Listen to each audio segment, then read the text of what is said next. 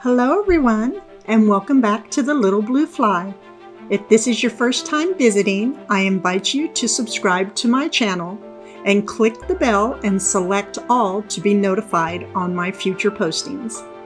Today I'm going to be sharing this sweet little home sweet home sign that just makes the statement, "Hello, I'm Farmhouse." Well, I decided that I wanted to change it a little bit since I'm moving into my cottage and make it go more towards a French country feel. So that being said, let's begin, shall we?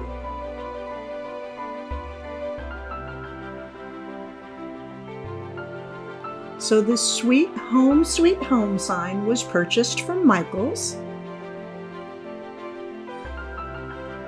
It's quite a long piece. And I know exactly where it's going to go in my new home.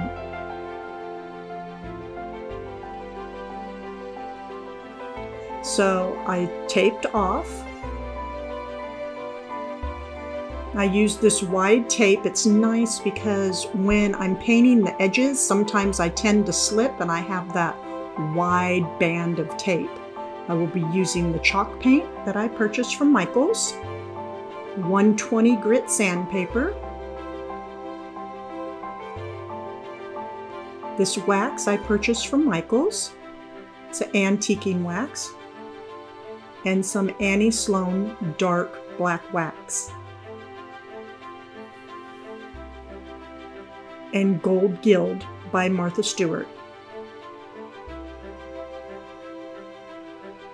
I will use this angle brush for painting the black around the frame. This round brush for when I apply my wax. And this small chippy brush when I do my antiquing.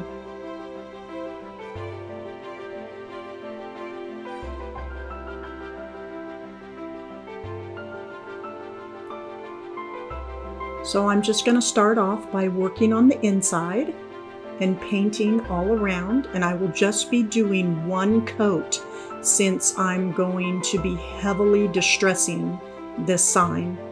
There's no need to double coat it and make my work harder for myself. So a single coat will work just fine.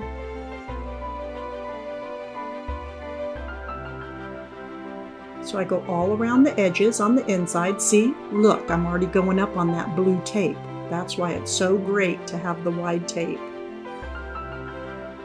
Now that the inside is done, I'll work on the outer edges. And again, just one coat.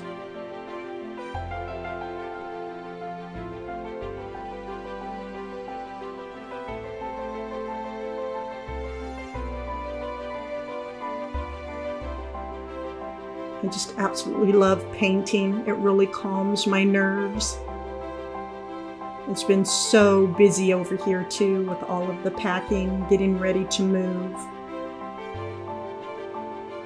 So painting is just as relaxing as if I was outside with my hands in the dirt.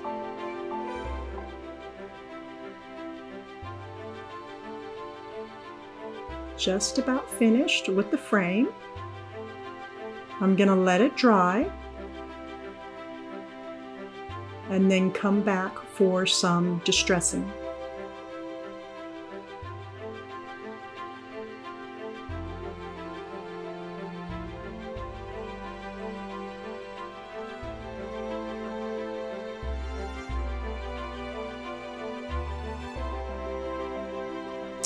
Okay, so now she's all painted.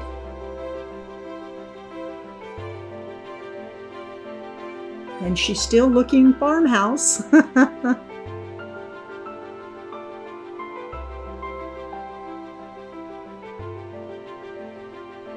Now I'm going to use the 120 grit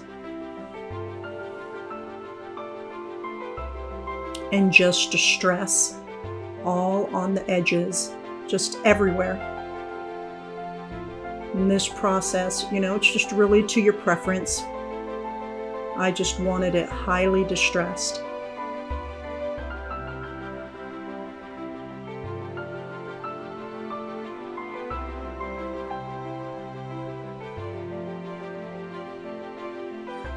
So I started on the outside edges and then worked my way on the inside. There's some good distressing here. I'm just going to add some more on my corners.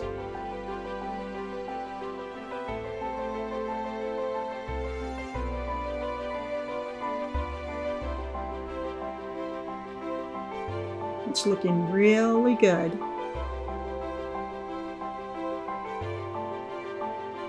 This is the longest process, the sanding part.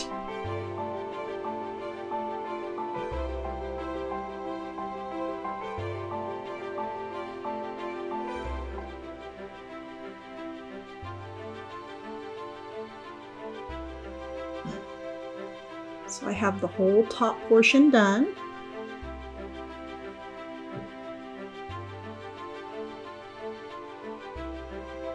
It's going to look great when I put the antiquing wax on it. And now I'll be working on the bottom half. So that's why you just want to apply one coat so you don't make your work, you know, any harder than it needs to be. So you can see I started with the distressing on the inside.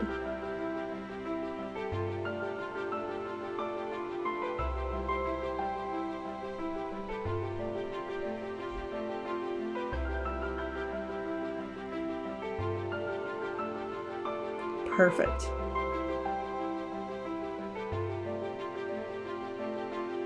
Now I'm going to use this wax. Again, it was purchased at Michael's. It's so simple to use. Just going to use this small chippy brush. And it's just as simple as just applying it on. I like to put it on kind of thick. And then just taking a towel and wiping it off. As you can see, it really warms up the areas that have been distressed. Whenever you work with woods and you distress them, it tends to make the wood underneath much lighter. And I like it to have that warm look. That's why this wax is so great.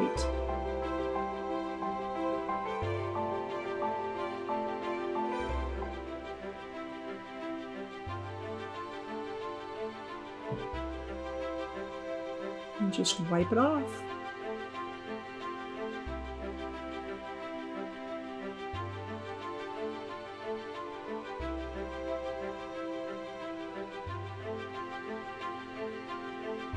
See how the wood is really light.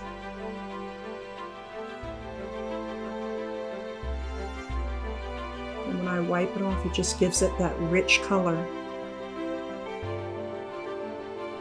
So it's slowly starting to transform for me away from the farmhouse into the French country.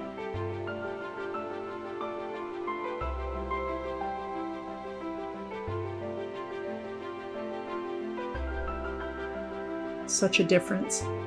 It's nice and warm and much lighter.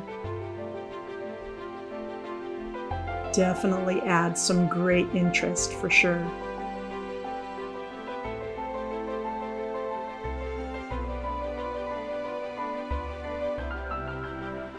So I finished with all of the waxing.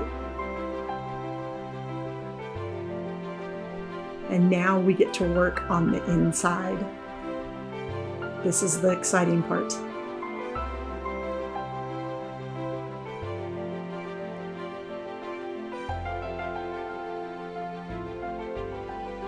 Just going to remove all the tape off.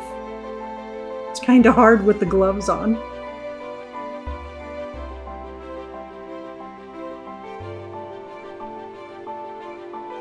We're going to use by Martha Stewart, the liquid Gild paint. Shake it up real good.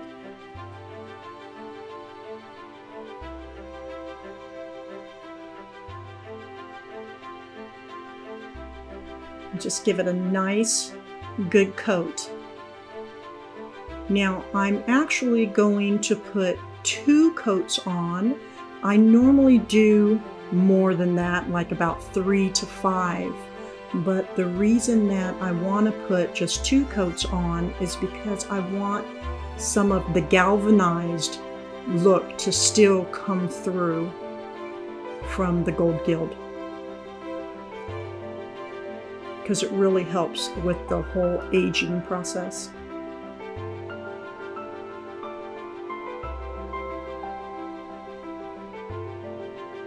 So 1 good coat, then I let it dry, and then I come back and add a second.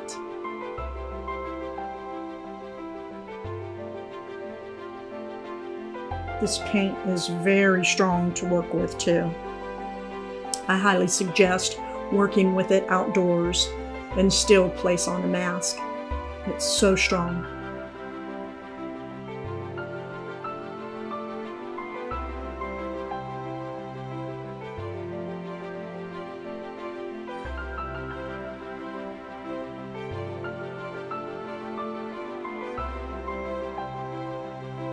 It's really starting to transform now. I was so excited when I was painting this.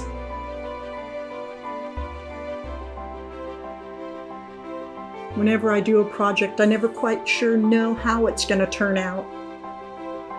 And this one did have a few surprises that I was not expecting.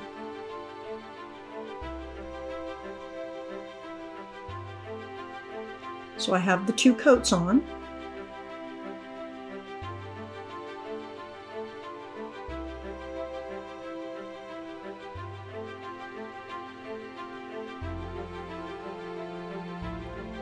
And all this embossing is going to help trap in some of the dark wax.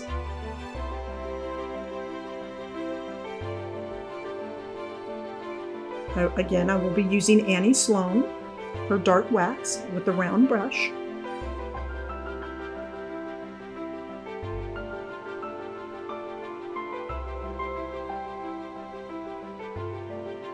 As you can see, I have already placed some of it on, and you can see some of the galvanized come through the gold.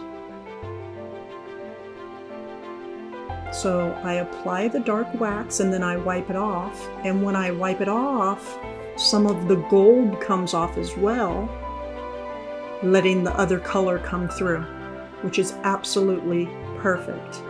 Now Martha's gilding paint does lift quite a bit when you use the wax.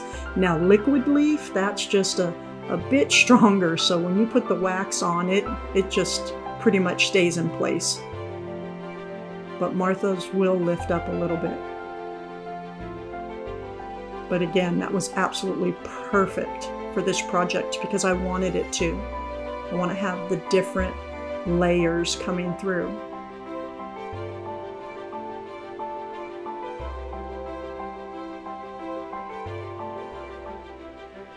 It's just as simple as just applying on the wax and wiping it off.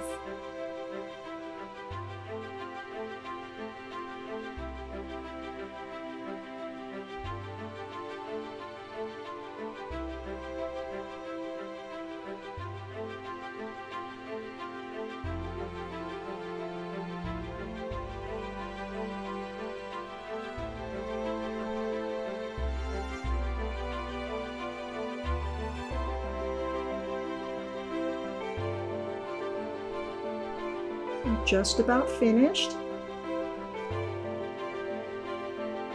And again, this is all to your liking. If you want it darker, you just keep adding on the wax.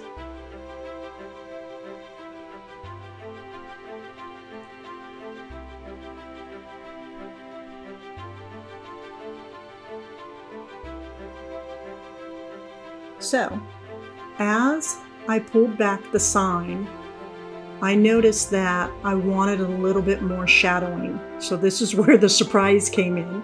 So I used one of my Lottie Dottie chalk painting pens. I believe I purchased them from Michael's. And I just outlined around the letters and then just wipe it off with a towel. And it just gives a nice shading effect. I was not expecting having to do this. I really thought that the wax was really going to get trapped up more onto the lettering. But no worries. I just thought, okay, well, I'll use this chalk pen and it will help. Worked out nicely. I do that a lot with my furniture too. If it gets a nick, I'll get a black colored pen and I'll just smudge it over to cover up the spot.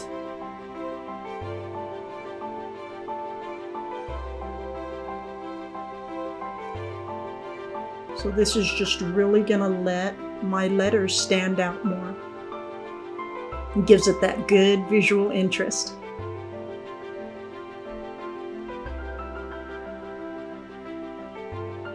Then you see the galvanized underneath the gold, and the dark shading from the wax, and then with this chalk pen.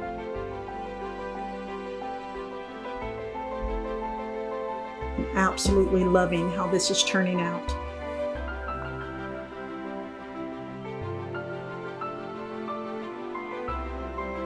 The sign actually right now is having a bit of a primitive feel to me. But that will change. Just keep going around the letters and the different areas. This was really soothing to do. Just wanted to keep outlining it.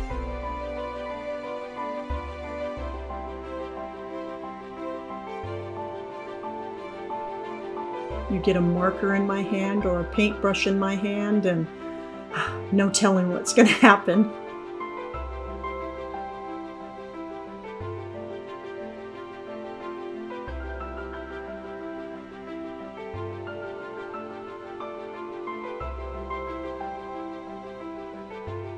There we have it. Now I'm going to place on some polyacrylic, and I am going to use clear gloss, not matte. And when I get into my new home, you'll see why I went with the clear gloss and not the matte. And when I put this gloss on, it's going to immediately transform it into more of a French country feel because of the gloss versus the primitive. It's just as simple as adding on some gloss.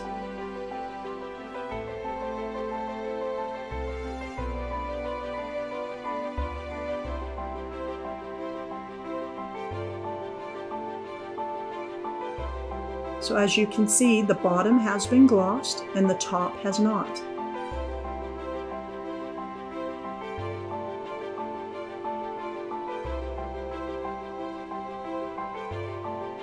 Take you in a little bit closer. Just really gives it a nice French country, old world feel. Absolutely love how this is turning out. And that part's unfinished.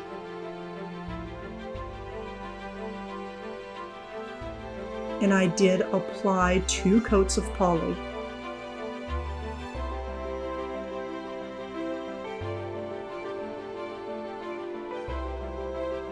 There's the difference with the poly and not.